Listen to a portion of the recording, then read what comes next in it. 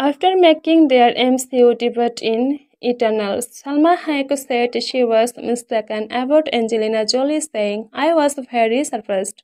In the 2021 film Eternals, Salma Hayek and Angelina Jolie were together even though they bonded quickly. Hayek did not always see her co-star the same way.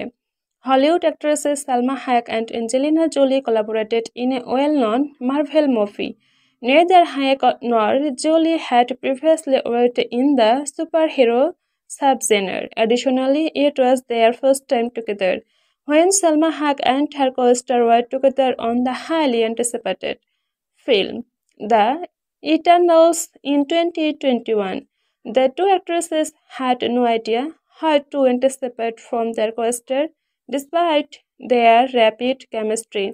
The Latin actress held a distinct viewpoint of Jolie.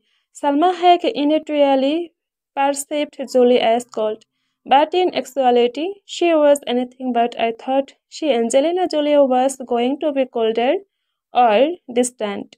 The Magic Mike's last dance star once admitted to "Okay, she is warm and sweet," which astonished me much.